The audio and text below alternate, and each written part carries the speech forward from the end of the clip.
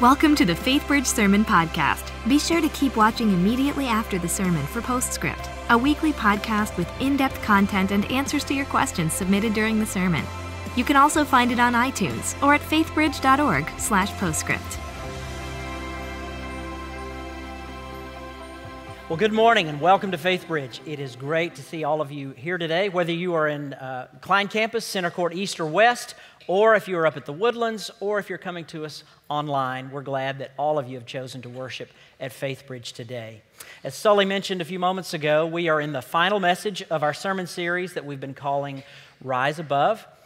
And we've been looking at the book of 1 Peter to guide our thinking throughout this series. If you have your Bible, go ahead and turn to 1 Peter. You'll find that toward the end of the New Testament. If you need a Bible in all of our locations, just raise your hand. Ushers are coming down the aisle. They'll be glad to give you one, and that can be yours to keep if you have that need. Today we're going to be in 1 Peter chapter 2. If you want to go ahead and put your finger there as a place marker, we'll get to that in a little bit. But for now, let's take a moment and pray together.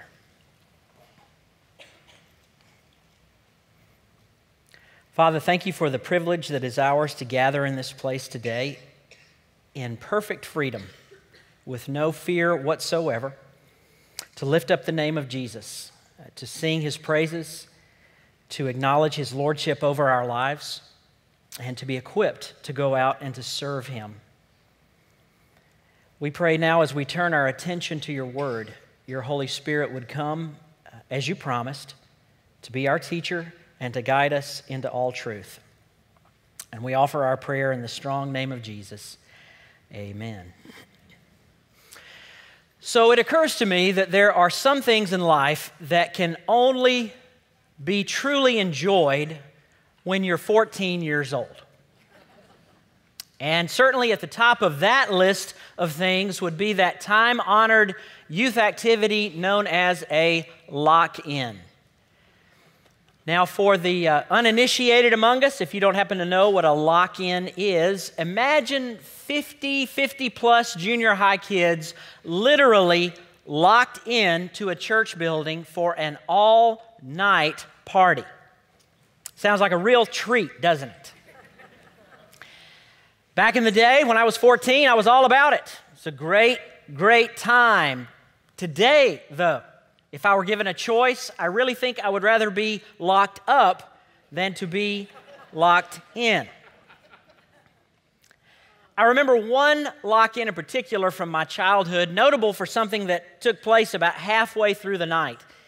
We were engaged in a game of dodgeball in the church fellowship hall, and one of the adult chaperones who was unfortunate enough to be there that evening was playing the game with us. His name was Dennis. He was actually our worship leader for the evening. And it was a pretty fierce game, lots of movement and activity. And at one point, Dennis somehow or another lost his footing, slipped, and cracked his head on the hard tile floor of that fellowship hall. I mean, he hit it really hard. You could hear it ricochet around the room. And he developed what would prove to be the only actual case of amnesia that I have ever personally witnessed. When he came to, finally, he did not know who he was. He didn't know where he was, what was going on, nothing. It was all a big blank for him. And as you might imagine, all of the adults who were there that evening were absolutely terrified that he had perhaps done some real damage to himself. My buddies and I, on the other hand, thought it was about the coolest thing we'd ever seen in our lives. And I seem to remember scheming with them about ways we could mess with his mind while he was in this state of unforgetfulness. It's true. If an individual just happens to get hit on the head just the right way, I suppose, in just the right circumstances, you really can forget who you are. I've observed, though, over the years that that's not the only kind of amnesia we can suffer. There's another kind of amnesia out there, and it does not have so much to do with our name, forgetting our location, things of that nature, as much as forgetting things like values, beliefs, spiritual truths that at one point in time we held most dear. And this kind of amnesia does not occur because of a quick development, something that happens rather suddenly, like a blow to the head. No, this sort of amnesia comes about over a long, slow progression. A progression of compromises, of perhaps bad choices, changes in environment, changes in thinking that ever so slowly over the years take us from being one kind of person to ultimately becoming someone else altogether, someone completely different. Someone who really looks back on a former way of thinking as being kind of dated and strange and old-fashioned. Why would I ever think that way? And this individual begins to engage in practices, beliefs, thought patterns, what have you, that perhaps at another point in their life really would have been unimaginable, unthinkable even. You see, if we are not careful, if we do not choose to remember who we are, the world has a way of shaping, molding, fashioning us according to its own designs. Like a fish that really has no idea that it is wet, we can become so deeply immersed in a particular culture, society, lifestyle, that the shaping forces that are exerted upon our lives, our thinking, and our values, we hardly even notice. And over time, we suddenly find ourselves a very, very different person. Throughout this series that we've been calling Rise Above, we've been talking about how to rise above those shaping and molding influences, how to retain our unique character as followers of Christ. And some 2,000 years ago, the Apostle Peter was engaged in the same task. As he wrote his letters called 1st and 2nd Peter, he was trying to help that little flock of believers rise above their particular situation and the shaping and molding influences that were working upon their lives at that particular time. Today we're going to be looking, as I said, in 1 Peter chapter 2, and we're going to begin reading in verse 4. 1 Peter chapter 2, verse 4. Peter wrote these words: "As you come to him, the living stone, rejected by humans, but chosen by God and precious to him, you also, like living stones, are being built into a spiritual house, a temple, to be a holy priesthood, offering spiritual sacrifices acceptable to God through Jesus Christ. For in Scripture it says, 'See, I lay a stone in Zion, a chosen and precious cornerstone, and the one who trusts in him will never be put to shame.' Now to you who believe, this stone is precious, but to those who do not believe, the stone the builders rejected has become the cornerstone, and a stone that causes people to stumble, and a rock that makes them fall. They stumble because they disobey the message, which is also what they were destined for. But you are a chosen people, a royal priesthood, a holy nation, God's special possession, that you may declare the praises of him who called you out of darkness into his wonderful light. Once you were not a people, but now you are the people of God. Once you had not received mercy, but now you have received mercy. Dear friends, I urge you as foreigners and exiles to abstain from sinful desires which wage war against your soul. Live such good lives among the pagans, that though they accuse you of doing wrong, they may see your good deeds and glorify God on the day he visits us." Now, admittedly, this is a rather difficult passage of Scripture to understand, to fully interpret. Peter uses a variety of terms, phrases, images that really are quite foreign to our modern-day non-Jewish ears. Terms like Zion and priesthood and temple and stones and cornerstones and things of that nature. They just really do not communicate directly to us. But to his original readers, who were primarily Jewish, of course, they made total sense, because these sorts of things were a part of everyday life for your typical Jew. Zion, or Jerusalem, as it is also known, is the most significant city for any Jew, back then and still today. A sacred city. And the most important site in Jerusalem, in Zion, was the temple, a magnificent stone structure, very ornate and very, very sacred. It was in the temple where the presence of God dwelt, where the formal worship of God would take place, where animals were sacrificed to cover the sins of the Jewish people, the only place where sacrifices could be made. And the men who worked inside of the temple were the priests, chosen, special, set apart for a particular task, to perform the duties and responsibilities of the temple, to offer the sacrifices, and above all, to serve as intermediaries between God and His people. No doubt about it, in Jewish life, the temple was the most sacred site. One day, though, about 30 years or so before Peter wrote this letter, Peter and Jesus and the other disciples were walking through Jerusalem, and they came upon the temple. And the disciples were taken with its majesty, with its magnificence. And they pointed that out to Jesus. They said, "Lord, look at this building. Isn't it amazing to behold? Just look at the massive stones. Look at the ornate handiwork, the carvings, the decorations. Aren't they magnificent?" Jesus, however, was rather nonplussed by the whole thing. And to the shock, and I'm sure somewhat to the dismay of his disciples, he said, "Guys, let me tell you something.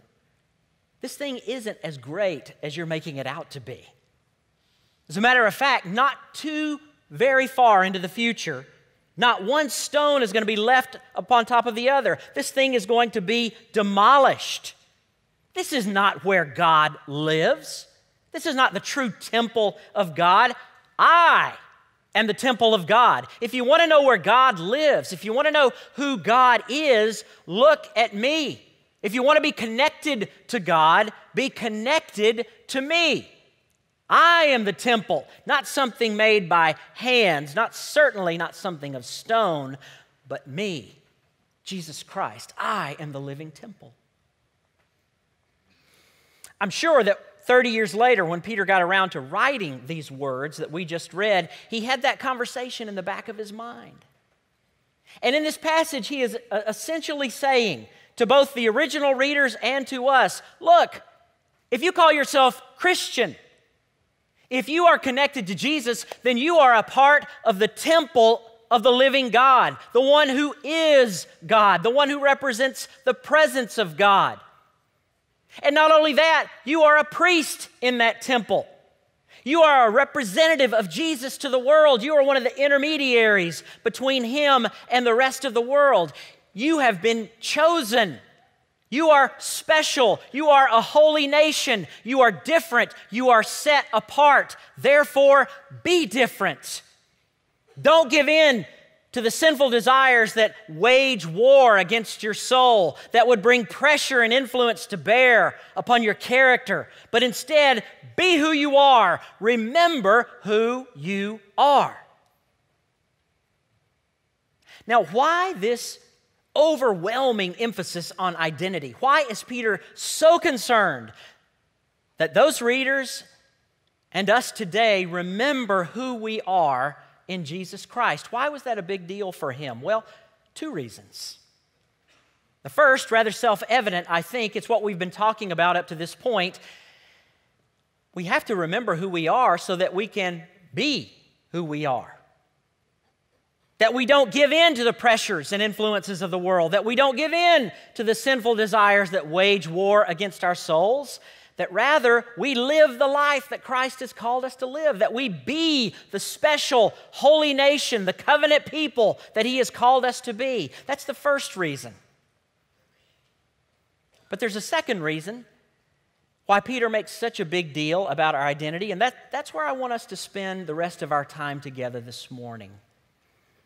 This second reason is easy to just jump right over if we're not careful. It's not quite as self-evident as the first. And it's important to know this second reason because it communicates to us a very significant spiritual principle. I want to give to you the principle first, and then we'll go back and look at its biblical basis. And the principle is this: when we forget who we are, we forget what we are supposed to be doing. When we forget who we are, we forget what we are supposed to be doing. Look with me at verse 9. Verse 9, but you are a chosen people, a royal priesthood, a holy nation, God's special possession. Why? So that you may declare the praises of Him who called you out of darkness into His wonderful light. In other words, we have been chosen.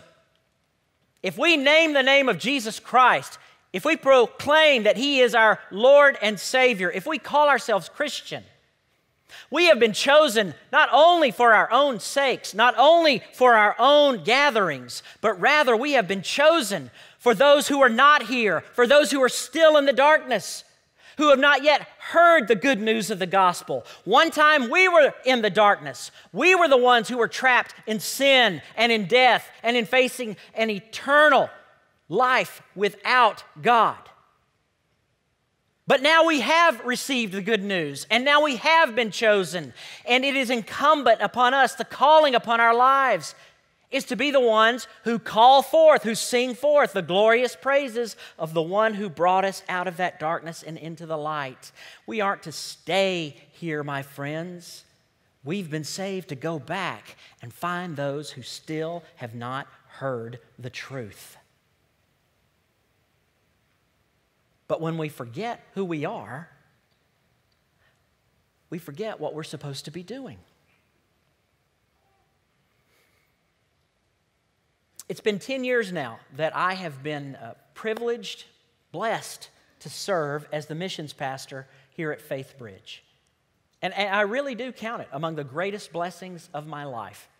Sometimes I still wake up and just pinch myself that I get to do what I get to do. And as you might imagine, over that 10-year period, I've given a lot of thought to this task that we've been given, this responsibility, this mission that we have to go back into the darkness and call people into the light. And there's a question that comes around very regularly in my thinking, haunts me, if you will. And the question is this: why is it taking so long to get the job done? Jesus gave us the responsibility 2,000 years ago. Why have we not finished? Why haven't we completed the work that He called His people to do? I don't think it has anything to do with personnel, with manpower, so to speak. I mean, today, over 2 billion people in this world self-identify as Christians. That's over a third of the world's population. If every single one of us just led 2 people to Christ in our lifetime, we'd have the job done like that. So it's not as though there's not enough of us.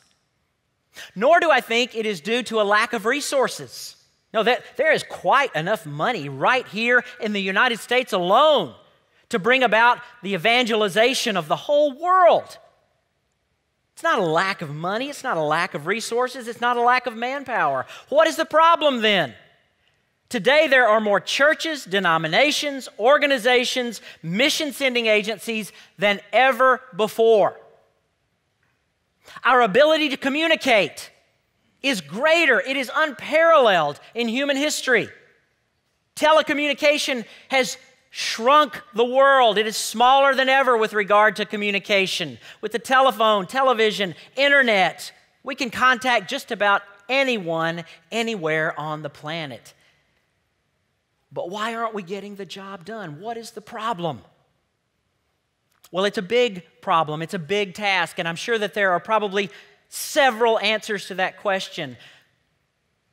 But I'm equally sure there is one answer that I can tell you about today.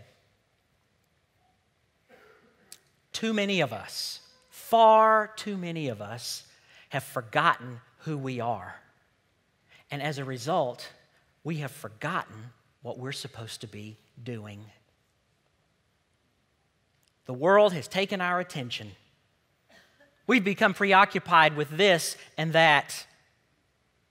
And things have gobbled up so much of our thinking power and our time and our energy and our money and everything else that we have that suddenly the fact that we belong to Jesus, the fact that He has given us a task to do, has fallen further and further and further back into the recesses of our minds.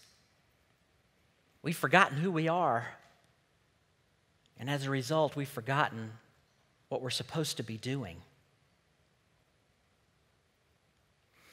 In about 2 months, on March the 30th to be exact, my wife Becky and I will celebrate being married for 20 years. It's hard to believe just how fast it has gone by. And certainly I'm aware that there are people among us who've been married much, much longer than that, but still, no matter how you slice it, 20 years is a long time to do most anything. But despite the fact that I have been married for 20 years, I've had 20 years of practice at being a husband, I still, from time to time, forget that I'm a husband. And as a result, I forget to do the things that husbands are supposed to do. Now, it's not that I am consciously unaware of the fact that I'm a husband. If you were to ask me, yes, I would quickly tell you, certainly I am married to Becky Slagle. I've got a ring here on my hand to remind me. And it's not that I've ever gone back to living like I were single. That's certainly not the case either. So what do I mean when I say sometimes I forget that I'm a husband? Well, I love my job. I love my work. I love the people that I work with. I love the tasks that we've been called to do. And I can get so focused on my work that I forget that I should be giving to Becky as her husband at least as much time as I give to my job, if not more. I can get so enamored doing things that I enjoy doing, certain pastimes like riding my bike, painting, wood carving, reading. I can get so taken up with doing those sorts of things that I forget to do the things that Becky needs me to do as a husband. Now, you ladies will find this one next to impossible to believe, but sometimes I can get so focused on a football game or a television show or a commercial for that matter, that I can forget that Becky is sitting right next to me. And in the last 30 seconds, she might have actually asked me a question.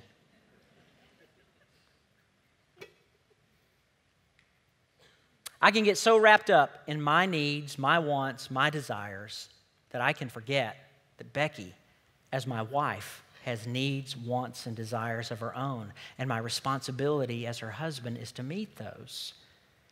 When we forget who we are, we forget what we are supposed to be doing.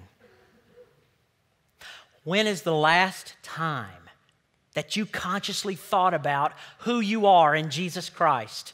Remembered that you are special, that you are chosen, that you are a holy priesthood, a holy nation, called forth to sing His praises and bring people who are in darkness into the light. When was the last time that you remembered that? What is standing in your way? What is causing you to forget who you are? Is it your job? Do you love your work so much? Are you so caught up in pursuing a career that your identity in Christ has drifted off into the Netherlands somewhere, somehow? Is it the pursuit of comfort and wealth? Lord knows we've got a lot of it here in the United States, and it can occupy all kinds of time trying to get more of it for me and mine. Is that what's making you forget? Is it a relationship? Is it a hobby? Is it a goal, the pursuit of some goal? Is it sin? Is there something in your life, even today, that you know is not supposed to be there? You don't have to open your Bible and read it. You don't need a preacher to tell you. You just know God does not want this here, and yet it abides, and it's tolerated, and it stays, and as a result, you're separated from God, and you can't hear His voice. It's not that He isn't speaking, but sin has plugged your ears. You've forgotten who you are and what you're supposed to be doing. Or is it that perhaps you've just grown cold to the things of God? It's not necessarily sin. It's not the pursuit of something else. It's just things of God don't matter much anymore. And what once was a brightly burning fire of love and enthusiasm, not only for God, but for people who don't know God, has now become embers and ashes.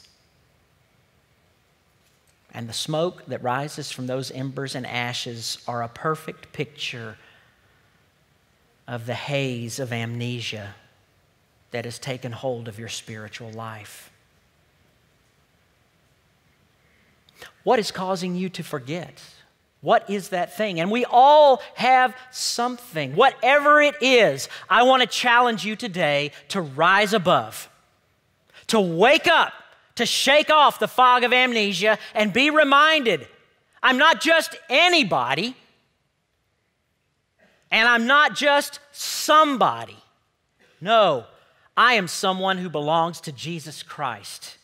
I am someone who has been saved by His blood, who has been given the gift of eternal life, and who has been given the task of going back into the world, back into the darkness, to people who have not heard, and singing forth the praises of the one who saved me and leading them into the light. I'm challenging you today to remember this is not our party.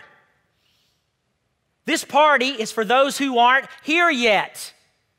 It's by the grace of God that we are here, and the only acceptable response to that grace is to wake up and go back and get those who aren't here. Have you forgotten who you are? And have you forgotten the task that God has called you to? Let me remind you, friends, He has every expectation that we are going to be about it. And there is going to come a day in your life and in mine when we will stand before Him and He will ask, what did you do for me? And what did you do for the lost? And what will be your answer?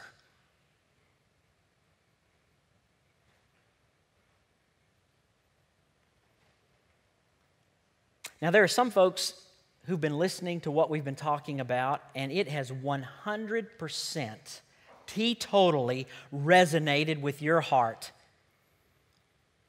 And all you need is for someone to fire the starting gun, and you are off to the races. You can't be held back. But I suspect that there is a much larger group of people here today who would agree with what I've been saying. And maybe you've felt just a little bit inspired by what I've been saying. But Pastor Dan, you think, what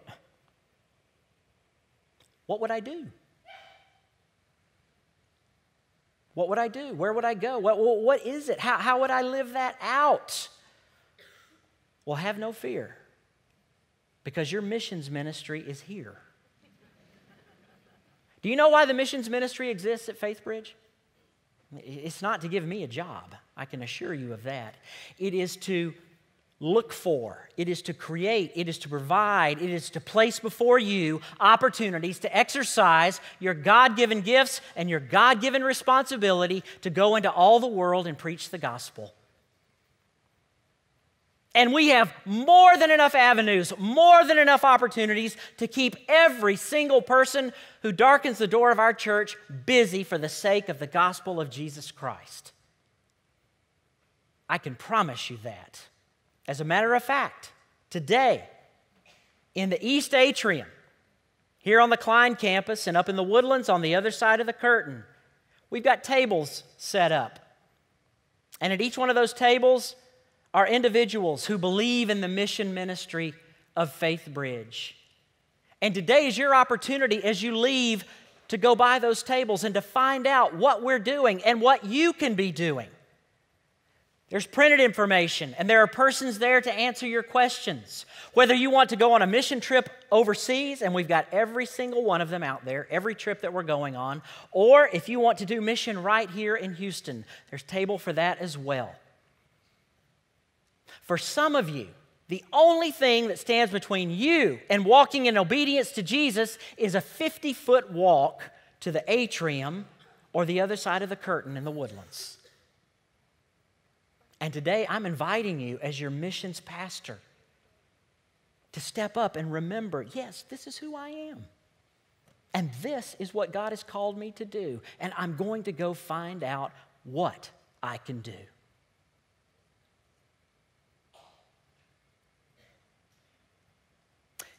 One more group of people that are here this morning.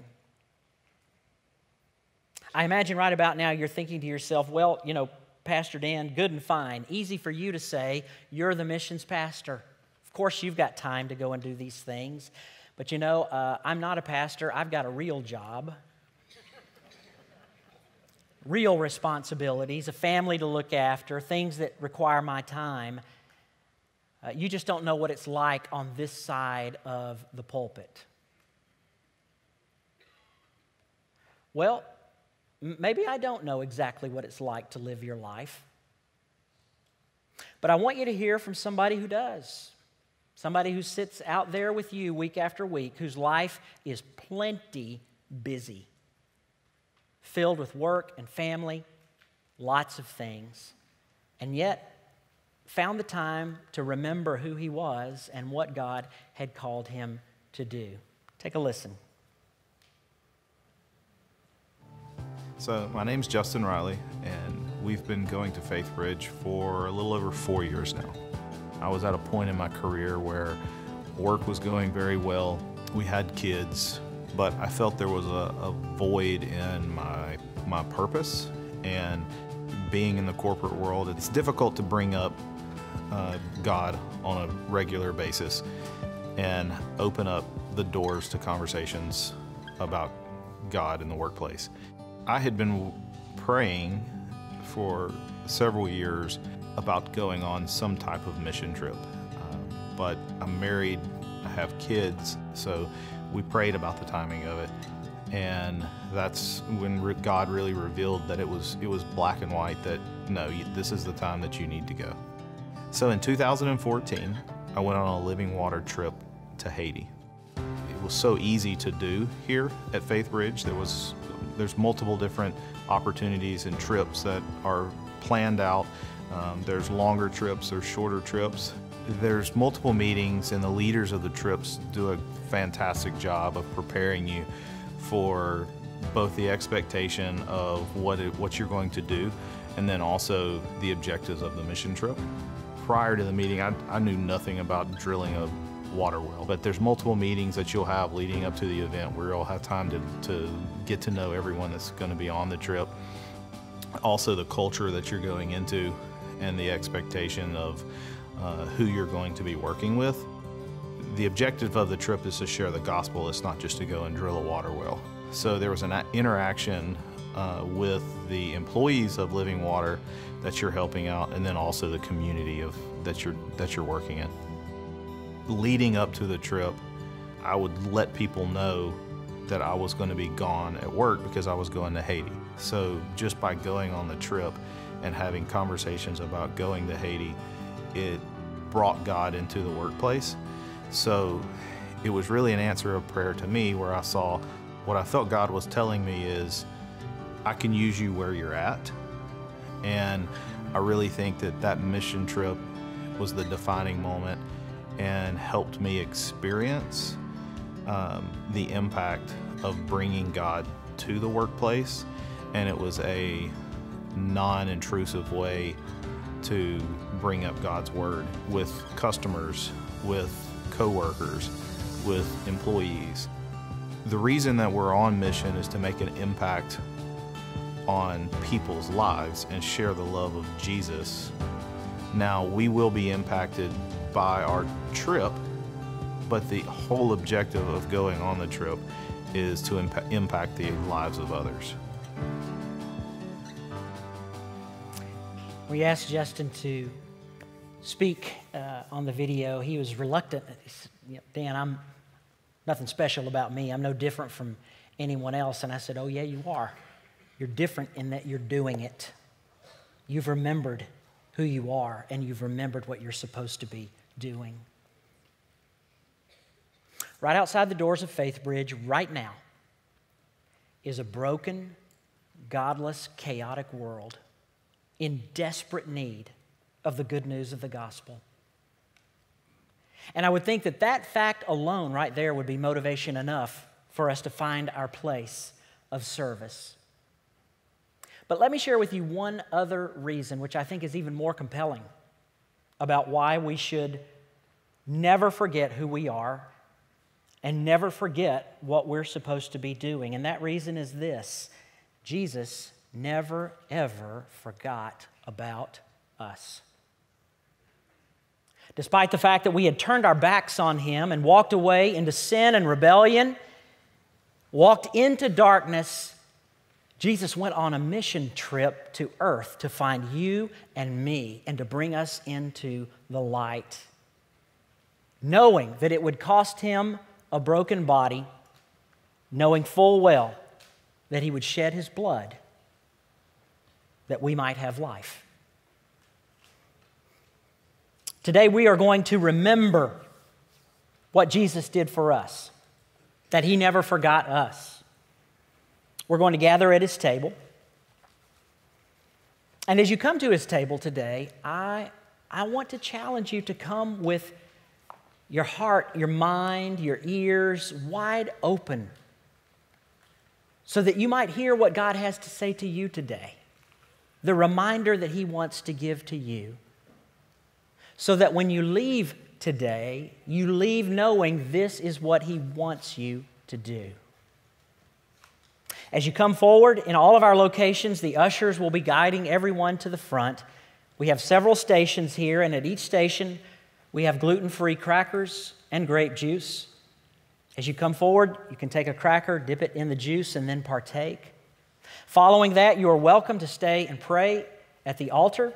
If you need someone to pray with you, raise your hand, and someone, one of our prayer partners in a red shirt, will be glad to come alongside and pray with you. Here at Faithbridge, we have an open table. That is to say, anyone who has a relationship with Jesus or would like to have one with Him is welcome to come. I don't think it's an accident that you are here today. And I think God has a reminder for each and every one of us, not only about who we are, but about what it is He wants us to be doing. As you come, be ready to receive that. Let me pray for us. Father, I confess to you that just like anyone else, I am capable of forgetting who I am in Jesus, and that I can get so preoccupied with my job and my priorities that I forget you have a task for me to do. I pray for myself and for all those here who can relate to that you would give us forgiveness today, that you would cleanse us, renew us at your table. And as we partake of your body and your blood, we pray that they would empower us to be your presence in this dark, dark world. That they would give us courage to go forth and be and do all that you've called us to be and do. And it's in Jesus' name that we offer this prayer. Amen. Welcome to Postscript, Here we hope to answer your questions and help you dig deeper into the messages and sermons at Faithbridge by talking with the teacher of the day.